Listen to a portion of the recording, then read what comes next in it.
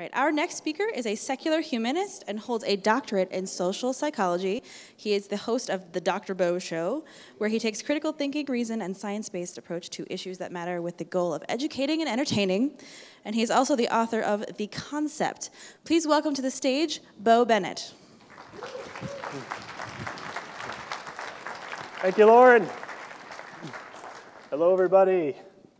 I'd like to offer a big, genuine thank you to the organizers of Skepticon for inviting me to this wonderful event, and a big sarcastic thank you to the couple in the room next to mine who, through their expression of love, kept me up for a good portion of the night.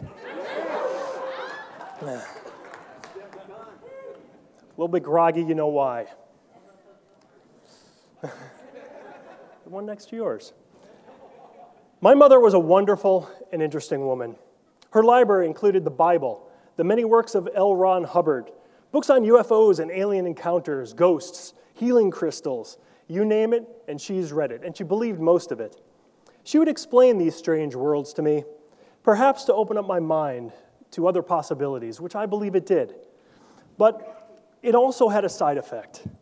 Thoughts of body-snatching aliens, soul-possessing demons, voyeuristic angels, and other spiritual beings with a seemingly strong motive to enter my room at night terrified the bejesus out of me for the first 30-plus years of my life. I slept with my parents until I was literally 12 years old, figuring that would decrease the odds of getting snatched by an unwelcome space invader. When I lived on my own during my college years, I would sleep with the TV on each night, reasoning that aliens and demons would be tricked into thinking I had other people over and would move on to the next room. And into my adult years, I would sleep mummified in the blankets, thinking that somehow a 1 millimeter thick sheet would protect me from the anal probe of an intergalactic visitor. But something wonderful happened about 10 years ago. I discovered science and reason.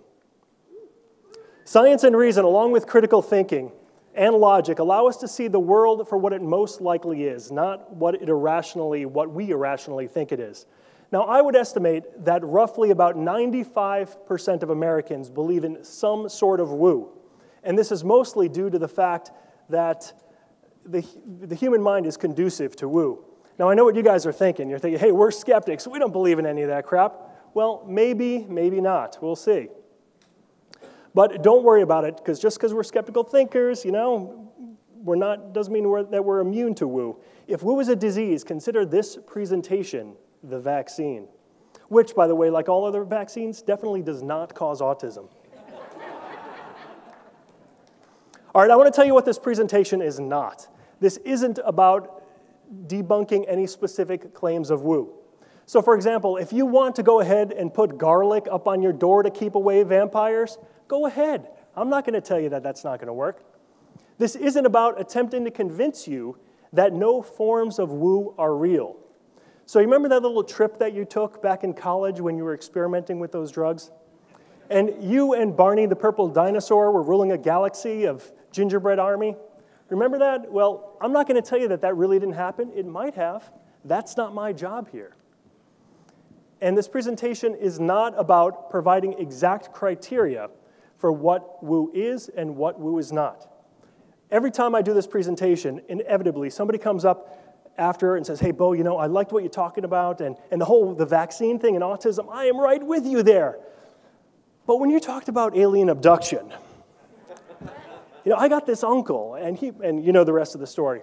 So I don't want to get in those kind of debates. I will have to set some examples and talk about it a little bit, but we'll move on. What this presentation is about, this is about looking at the psychological reasons for why we tend to believe in woo. So let's start with two general reasons for why we believe in anything. Reason number one, the evidence supports the belief. That is, we use reason. Clear enough, right? Reason number two, everything else. These other reasons for belief do not speak to the truth claim. Now I want to talk a little bit about a primer. I need to really go into this in some detail. It's a primer about bottom-up versus top-down processing. And this has to do with perception. So perception is a very important part, obviously, of woo, and we'll see why in a moment. But perception, there's two parts to it, bottom up. Bottom up is defined as information from sensory input to the brain. So for example, if I'm looking at that chair, we have the light reflecting off the chair, it's going in through my eyes, back to my retinas, picked up by the rods and cones, it's being transduced, it's going through the optic nerve into my brain, and I get a message. Now this is pretty much objective in the sense that as long as we all have the same equipment, we're getting the same general signal. Pretty much the same thing is happening. The second part of perception is very subjective. It's very different. This is called top-down processing, which is defined as the brain's use of knowledge, beliefs, and expectations to interpret this sensory information. So once again, the chair example, once I see that it's coming up, now I know that that is a chair. I have a knowledge that that's a chair. I believe it's a chair, and I expect a chair to be here given the facility and what we're doing here. So I could easily recognize that as a chair. Now, you're probably wondering, you're trying to make the connection, and it's difficult to understand because we all know what a chair is. But take a look at this image. Now, do you know what it is? And if you do, just raise your hand. Okay, so most people, virtually everybody, at first, when you look at this, all it looks like is a bunch of black and white splotches. And that's what is known as the bottom-up processing. That's what's going on right now. You're just seeing that sensory information. There's no beliefs or expectations or knowledge that has clicked in yet. So all you see is black and white. So what is it? Who knew what it was? Cow. It's a cow, right. The cow is looking right at you. You got the ears and the nose and the eyes. Now, if you don't see it, you see it now? In the rectangle, that's the cow's face. I'm going to go back to the picture and keep that in mind. Now take a look at this picture. You see it? Does everyone see it? No? Still some people don't? All right, one more time. Cow, face, look at the dark ears, the nose, the eyes, going back, whoop, cow. All right. So what just happened? Your top-down processing kicked in. Now you know it's a cow. When you look at this, you see something, you perceive it completely differently than you did just a moment ago because of that top-down process that kicked in. Here's the thing. In the absence of evidence and knowledge, perception, or the top-down processing, is a result of our beliefs and expectations. You guys are familiar with this picture, right? This was on social media. It made its rounds not too long ago. It's a picture, I guess, the Mars rover took of Mars. And people freaked out. They said, oh my God, there's a woman. There's a woman on Mars. Some people did. Now, I hope when we all look at this picture as skeptics in this room, we see it and we say, hey, wow, look at that. It looks like a lady, and we move on. However, that's not how everybody sees this. When some people see this, they say, wow, look at that. That is a woman on Mars. Why? Because they have beliefs and expectations. They don't have knowledge. They don't rely on evidence. What they have is they have beliefs and expectations. They have beliefs that there are people living on Mars, that there are beings on Mars who built the pyramids and all that stuff. And they have expectations that our government, the secret government, they're covering all this up because they don't want us to know about it. So they have these beliefs and expectations, so they perceive this very differently than we do. So this is the general cycle here. We have our beliefs and expectations, and that serves as sort of the foundation for our perceptions and interpretations. The beliefs and expectations serve as the foundation for perceptions and interpretations, and once we perceive something, then it feeds into our beliefs again, strengthens our beliefs.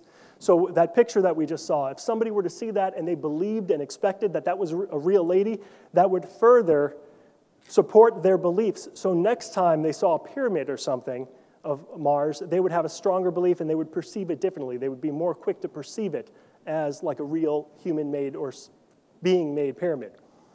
But there is a way around this, and that's by injecting evidence and knowledge. Once we do that, if we say, okay, we have a higher regard for evidence, we want evidence, and we know, we have the knowledge, we'll look into it, we realize that it's very difficult for people to be walking around on Mars. So with that knowledge and understanding about all the missions and the pictures that were taken and so forth, with that knowledge and evidence, it will feed into our perceptions. It will give us different perceptions, more accurate perceptions, and that will correct our beliefs. And then we have those new beliefs that further feed into new perceptions. So by injecting evidence and knowledge, we could kind of correct this mistake. So let's define woo. What is woo? Woo is concerned with emotions, mysticism, or spiritualism. It's other than rational or scientific, mysterious, new agey. And woo often involves the supernatural, the paranormal, mysticism, quackery, or pseudoscience. Now, one important thing about woo, people always, when they're talking about woo, they generally say, well, something's either woo or it's not woo. It doesn't work that way. Woo is on a spectrum or a continuum. On one end, you have not at all woo. The other end, you have classic woo, and then you've got a lot of stuff in the middle that's just kind of woo-ish. So what are some examples? Like chemistry, all right? Yeah, not at all woo. I'm good with that. Woo-ish, chiropractic care. You've got elements of chiropractic care that are very science-based, and then you have elements that aren't quite science-based at all, that are pretty much classic woo. So you put them together, so I just threw that in the middle. And you have classic woo. What is it? Astrology, right. All right, so let's get into the 7 reasons. The 7 reasons why our brain favor mysticism and magic over rationalism and reality. Reason number 1, we're born believers. Recent findings suggest that there are 2 foundational aspects of religious belief: belief in divine agents and belief in mind-body dualism, and they both come naturally to young children. This is a researcher, Paul Bloom. He does a lot of work in this area.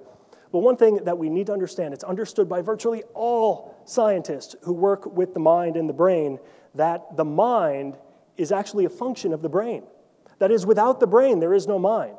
Scientists understand this. Cognitive scientists, researchers, neuroscientists, they understand this. You manipulate the brain, the physical brain, and you change the mind. You put alcohol in your body and you change your mind. We could shut off certain pieces of the brain through like physical manipulation, and you could change the way people think, act. We know about diseases like Alzheimer's disease that changes the way people think and their memories. It's very clear that the mind is a function of the brain. And this is what's known as monism. However, Paul Bloom talks about something called common sense dualism. And that's something that we're born with, we have as children. There's an experiment done by Beering and Borkling, and what they did is they told children of different ages and adults, they told them about this mouse that died. And they asked the children and adults about some specific properties of the mouse. So the children and adults, they both understood the physical properties of death. They understood that the heart wasn't beating anymore. They understood that the blood wasn't flowing and the mouse wasn't breathing, so they understood what death was. However, children took it one step further, and when asked, the children thought that the mouse still had feelings. The mouse still had desires. And what was really interesting about this is the kids thought this even though the parents didn't, even though the parents were atheists. The kids still had this impression, which leads, of course, to this whole idea of common sense dualism, that we're kind of born dualists. There's also something known as the over-attribution of agency and design, which is a willingness to attribute physiological states, including agency and design, even when it's inappropriate to do so. So another example of this is what the researchers did is they had these pictures of pointy rocks, and they asked the children and adults again, why are the rocks pointy? And the adults would say something such as, well, probably through millions of years of geological formation and pressures, and so they got the point. But when the children answered, they said something like, so animals could scratch their backs on them, indicating against this agency, this design, like they're there for a purpose. Everything has a purpose. And once again, we see this with children with atheist parents or parents who don't believe. So as skeptics, we all need to ask this question. Well, maybe, just maybe this worldly knowledge that we all have, this whole science and reason thing, maybe this is distracting us from this common sense truth that we're all born with. It's a fair question, and I know it's been asked by me plenty of times or by other people to me, but no, that's not what's going on here. There's a lot of problems with this hypothesis, and here's why. Common sense tells us that the earth is flat. It's not. Common sense tells us that objects are solid. They're not. They're actually about 99.99999% empty space. Common sense tells us that heavier objects drop faster than lighter ones. They don't. Common sense tells us that if we flip a fair coin 5 times in a row and it comes up heads, then tails is due. It's not. Each flip is independent of the one before. And common sense tells us that the winning lottery numbers, 23, 5, 14, 34, 8, 38, is far more likely than 1, 2, 3, 4, 5, and 6. It's not. And virtually everything related to quantum mechanics, the most well-supported scientific theory ever developed, is against common sense. So no, worldly knowledge is not distracting us from the truth. It is because of worldly knowledge that we could actually know the truth. Reason number 2, we're normal. Mental trickery, otherwise known as cognitive biases, is the normal condition, not an abnormal one. Understanding how and why our minds consistently fool us helps us to better interpret these experiences we have. And there are plenty of ways that our minds fool us and trick us. One way that most of you are probably aware of is pareidolia. It's a type of illusion or misperception involving a vague or obscure stimulus being perceived as something clear and distinct. Facial recognition is one of the most common forms of this, and there's also auditory and textual. So once again, we see this picture, and all of us, hopefully in this room, will say, wow, look at that, it looks like a face, and we'd move on. However, some other people may see this and say, yeah, it looks like a face. And here's what happened. There was this Native American tribe that was walking over here, and they got slaughtered. And then this is their spirits pushed out of the mountain and made this face as a sign of whatever, of their everlasting souls, spirits. So what we have is we have people taking these naturally occurring things that look like something else, attaching their narrative to it, and then coming up with an explanation. And we've seen this before, right? Pictures of Jesus and toast, the nun bun, I mean, you name it. This happens all the time. It's very clear. We're trained to see faces and see other images. Here's a great example, a really funny example of pareidolia, textual pareidolia. This came up on my Facebook feed about 2 months ago. One of my friends posted this video from a pastor, and the pastor in this video was in front of his congregation, and he said that he found this secret code in the Bible. Now, you got to listen. The first book of the Bible, Genesis, has names in the Bible. The first 10 names of the people listed in the Bible, if you take their names, you translate their names, and you put them all in order, and you add some filler-in words, right? What you get is a prophecy about Jesus. So, for example, Adam equals man, Seth equals appointed, Enoch equals mortal, and here's the prophecy. Man has appointed mortal sorrow, but the blessed God shall come down teaching, and his death shall bring the despairing comfort. This is a part where you're supposed to go, ooh, because that's what his congregation did. So I explained to my friend on Facebook, I said, this is a perfect example of textual pareidolia. What you're basically doing is you're just picking names, and there's dozens of definitions that you could choose from. You could put them all together. You could add in filler words. You can make it say anything. It's like putting together a puzzle with all square pieces of the same color and the same size. Not hard, folks. And of course, I got what I expected. I was called a cynic. I was called a heathen, and many other names that I don't want to go over. So I decided to prove it to her.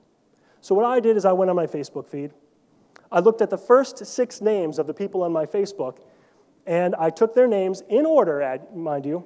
I got the definitions for their names, and I added a couple filler words. And I came up with my own prophecy about Jesus, and here it goes. From a bee swarm, from the wood of the royal forest, will come a loving and beautiful man wearing a wreath of honor they will call Healer. Thank you, everybody. Not hard to do. Hallucinations. We all know what hallucinations are. They happen all the time. It's an experience involving the apparent perception of something that's not present. Most of us are familiar with visual hallucinations, but there's also auditory and tactile hallucinations. 2 of the most common types of hallucinations that people experience are hypnopompic and hypnagogic hallucinations. Hypnopompic is when we're waking up from a sleep. Our temporal lobes are still, and our frontal lobe is still asleep. It's not fully activated, so we're coming out of this, and it's kind of like a dream state, but we're awake, so we see things. So basically, they're hallucinations, and these are pretty common. And hypnagogic is the opposite. It's when we're going to sleep. We experience this. What most people don't realize about hallucinations is they're very common for everybody.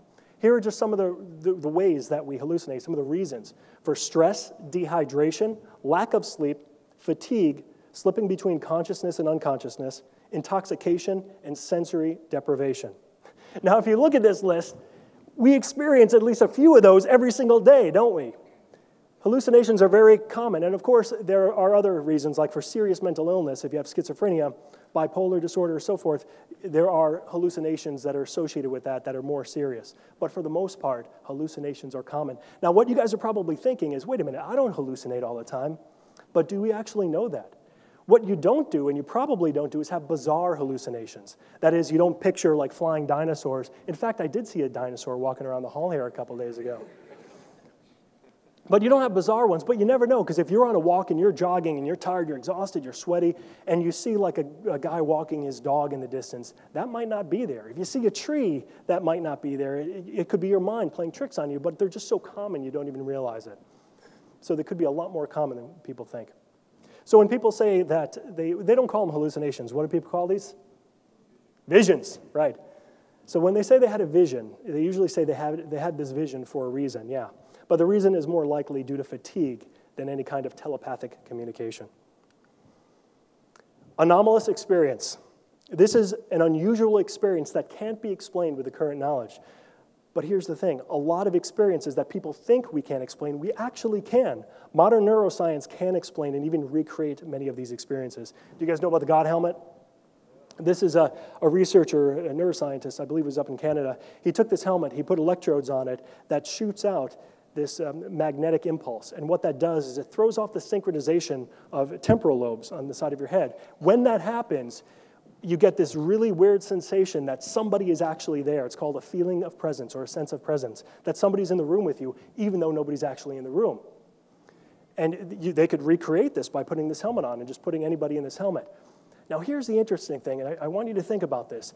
If you didn't know anything about science, you didn't know anything about the brain, how this works, and you had one of these experiences, and nobody is in the room with you, and you come, let's say, from a Catholic background, where you believe that Jesus is near you, or Mother Mary, or your guardian angel, then it's easy to understand how people could go and default to that, and that could help inform their perceptions. Their beliefs informs their perceptions. So if you don't know the science, then you only have one thing to draw on, and that's basically your beliefs.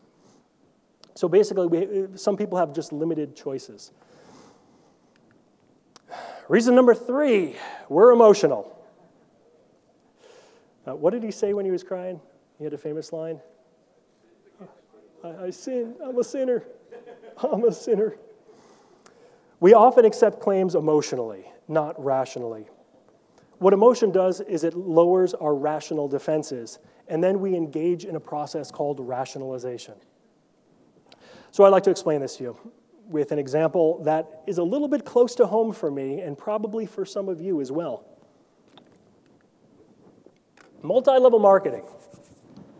Imagine you're home one day and you're just kind of hanging around, you're not doing much, and your friend calls you from out of the blue and says, you got to come down to this party that is going on. It's wonderful, it's free, it's at a hotel, and it's dinners included. You're going to have a great time.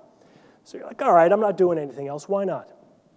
So you get in your car and you meet your friend there. You come through and you go into a room very similar to this one. You're sitting down in these chairs, and then this guy comes out on stage with one of those Britney Spears microphones, you know, and has like Anthony Robbins energy. Hey, everybody, what's going on? Woo! And then you're like, oh boy, I know what's going on here. So what do? The first thing you do is you're skeptical, of course, because we're all skeptics. So we sit down, cross our legs, cross our arms, get in that defensive position, you know, because we're not going to buy anything that's going on here. And then we're leaning backwards, you know, with that skeptical eye. So we're sitting down like this for about a good 10 minutes, but something happens. This guy's energy and his charisma is just amazing. And he's talking about this stuff, and he says, do you want financial freedom? And you're like, yeah, okay, yeah, I want financial freedom, sure. Do you want to live the life of your dreams? And then slowly your arms start to uncross and you start to lean forward. Yeah, I could do that. That sounds great. And then the next thing you know, it's like, yeah. And then a little bit later, you're driving home with a box next to you, 10-year supply of $40 per bar GMO-free soap. And when you get home, your whole energy level and the adrenaline that was going through your blood and all that starts to go down. And then you say, what the hell did I just do? Now you would think at this point most people would simply just go back in their car and return that box of crap. But no, that doesn't happen. Why? Because we rationalize. We don't want to admit that we were just taken. We don't want to admit that we were manipulated, that we were a sucker, that we fell for something. So what do? We say, all right, well, you know what? That soap really did smell good. I mean, yeah, it does smell good. And I really could use this extra part-time job. So you start to rationalize. And then the next thing you know, you're in.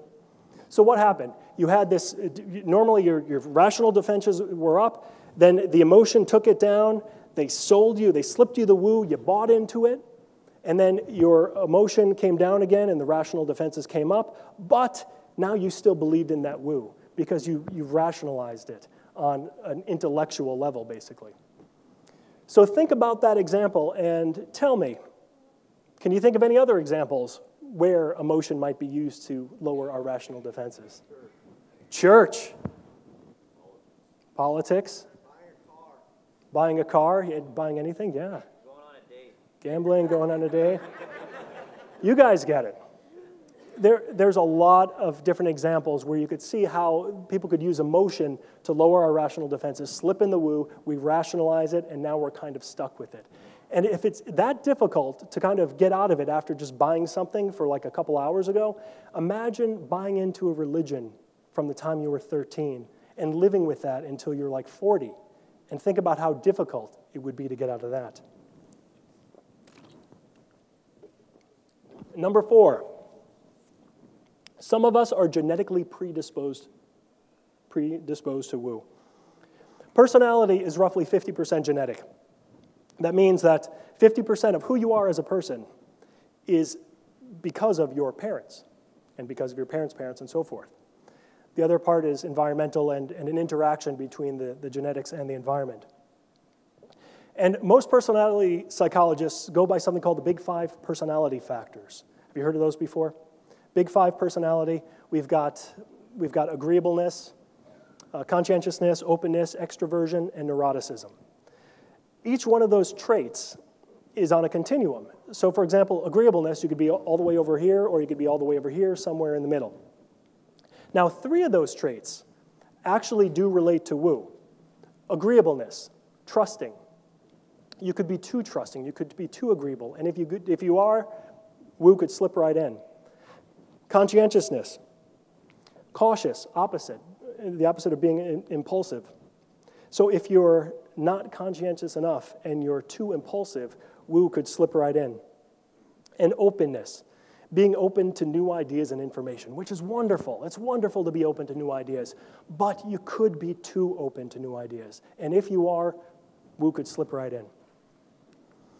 Some people are more prone to black and white or categorical thinking than other people. One example is the Bible. I've heard atheists say this before. If you can't believe all of it, then you can't believe any of it. That's a dichotomy, which is not good critical thinking. Some people, when you think about life, we know that life began from this tiniest, simplest form, and through evolution, everybody who's here in this room and everybody else, there's tons of amazing life forms, and it's this big continuous stream of life. Some people have a very difficult time understanding that and just imagining that. They like categories. They like to say, okay, there's people, there's monkeys, there's dogs, there's cats. They like these clean categories. And then there's good versus evil. A lot of religions talk about this ultimate good being and this ultimate bad being. And they dichotomize people in general, saying that there's two types of people, good people and bad people. Good people, where do they go? Heaven. And bad people go to hell. Right. Skepticon, all right. So they dichotomize. Some of us have a low tolerance for ambiguity or uncertainty. Think about the origin of life. We don't know exactly how life began. I mean, we're working on it, we're figuring it out, but we don't know exactly. Some people are very uncomfortable with this. Some people are much more comfortable saying, okay, if somebody comes up to them and says, I know how life began, I can tell you, God did it. It's like, okay, it's good enough for me. As long as it's certain and it's easy to simple understand, that's good. That's what some people need. They don't like this ambiguity. Now think about this. Think about science as an endeavor. Science is all about ambiguity, right? Science is probabilistic. We come up with theories, and we come up with hypotheses, and everything is contingent upon new information. We hold things provisionally until other information comes along, and people don't like that. Some people don't like that, and you could see how some people could be anti-science because of that. They like certainties, even when no certainties actually exist. And research demonstrates that low tolerance for ambiguity is strongly correlated to magical thinking, and magical thinking is where basically woo slips right in. And some people have a more intuitive than analytic thinking style. A lot of us here, I bet, are more analytic thinkers, but some people like to just go with their gut. Now, one thing I do want to point out is that predisposition is not the same thing as being destined. If somebody is predispositioned for something, it just means that their genetic and environmental tendencies push them in one direction, but it doesn't mean that they cannot be swayed. The more that we educate people and understand the value of reason and education, the more we could do that, that does change the environment and could move them down the scale. So predisposition does not mean destined. Number 5, accepting woo takes a lot less effort than rejecting it. The brain, think about the brain. It's this little piece of meat, right? It's only about 3 pounds. You can hold it in your hand. And this takes up about 20% of all of our energy in the body. It takes up a heck of a lot of energy for such a little piece of meat. Now, if you think about our ancestral environment, we were short on food for the most part. We had hunters and scavengers, and food wasn't like it is now in this culture where it's constantly available. So in order to conserve energy, one of the best ways that evolution could tell us how to conserve energy is to keeping our brain power down, our cognitive power. One of the ways we do this is through something called heuristics. It's kind of like a mental shortcut. Instead of actually using a lot of analytical power, we use heuristics. But the problem with these heuristics is that they lead to all types of errors in reasoning. And all of this strengthens our belief in woo. One example is favoring simplistic fables over complex truths. So virtually every culture has a creation story culture, a creation story. And these are all, what they have in common, they're incredibly simple, right? Anything you could teach to like a 5-year-old, somebody in 2nd grade, I think I learned the creation story, biblical creation story, when I was going through religious school in 3rd grade or 2nd grade. So very clear, very easy to understand. Now compare that to like the scientific explanation of the universe and everything. You have to add in a little bit of quantum physics, you have to add in cosmology, you have to understand molecular biology. There's so much involved. It's overwhelming a lot of times, so it's very easy just to say, the hell with all that. The creation story, that's much easier, I'll just go with that one. So we're kind of predisposed to keep this cognitive energy down to a minimum. But realize that that was important in our ancestral environment. It's not important now. Now we're being lazy. All right, ready to have some fun? Reason number 6, our brains are bad at probabilistic and statistical thinking. What I'm going to do is I'm going to telepathically project a number into all of your heads, okay? Now, you're all not going to get the number because all of you aren't telepathically intelligent. Only a small percentage of you are. So I'm going to go ahead and do it, and I want you to concentrate and try to get the number. Ready? Yeah. Well, no, don't say it now. Hold on to it. Okay? Think of that number. I want you to be honest. I'm going to tell you what the number was, and I want you to raise your hand or stand up or shout out if you actually got it, okay? And be honest. Oh, I just forgot. It has to be from 1 to 100. I forgot to set some limitations on it, okay? So I'm going to do it again, because that was kind of unfair. Ready? You get it? Okay, here we go. The number was 46. Did anyone get it? 46. You were close, right, but you didn't get it. You were off. You have to work on your telepathic powers, sir.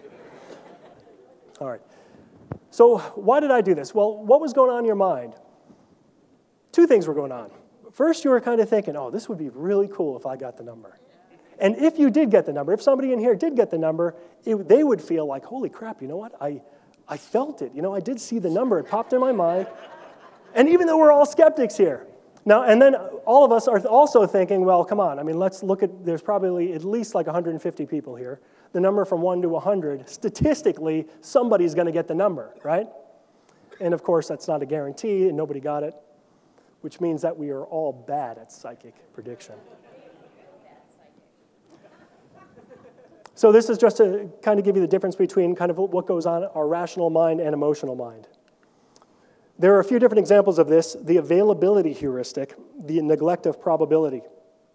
Imagine that you turn on TV one night, and you're watching, let's say it's, I don't know, what's a TV show? 60 Minutes.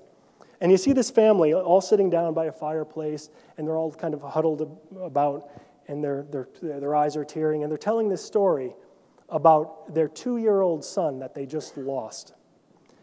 And he died because he went to go get vaccinated. He had a horrible adverse reaction. And it's a horrible story, and it happens. And you're watching this, and you're human. You have emotions, you have empathy, and you feel this, and you may even shed a tear, and it tugs on your heartstrings. So a year later, somebody comes up to you and asks you about vaccine safety. And the first thing that comes to your mind is that horrible image of that family crying and that story. And they ask you, are vaccines safe? And you say, you know, I don't think so. I don't think they're safe. I wouldn't do it. Because what you're thinking about is that one piece of information that is available to you because of that emotion. You're not thinking about the millions of children whose lives were saved because of vaccines. That's a statistic. That's not what you're thinking of. You're thinking of that emotional experience that was available. A much lighter example, the availability cascade in fad diets. I like to call this the Dr. Oz effect. Why?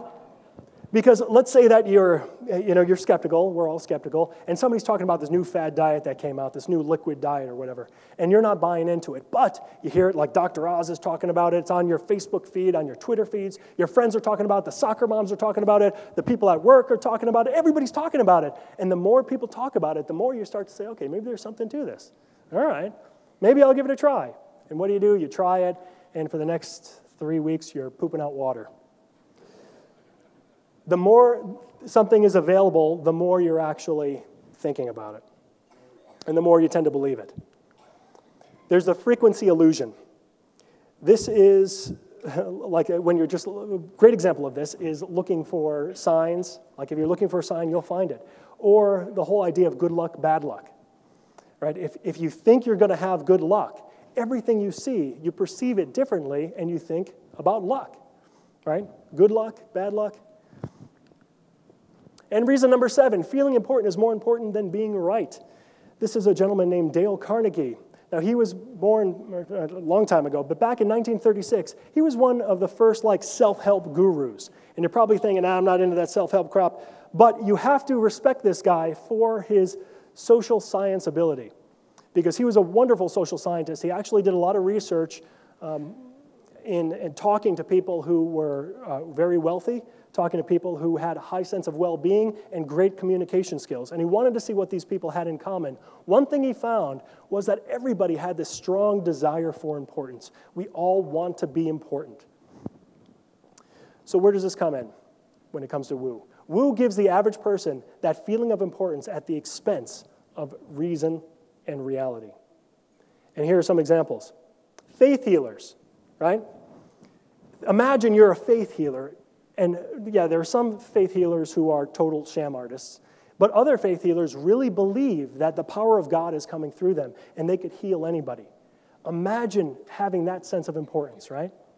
The whole idea of I'll pray for you, when people say, I'll pray for you, I'll pray for you, they feel like they could actually do something to make your life better through this petition to their God. That is a pretty good sense of importance. And then saving your soul.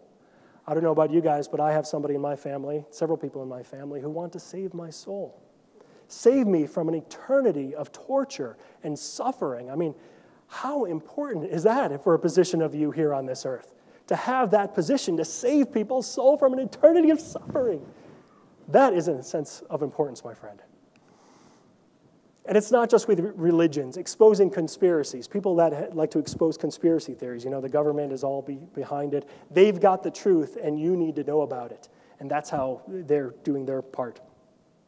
Having the knowledge of cures that the medical establishment chooses to ignore and hides for financial purposes.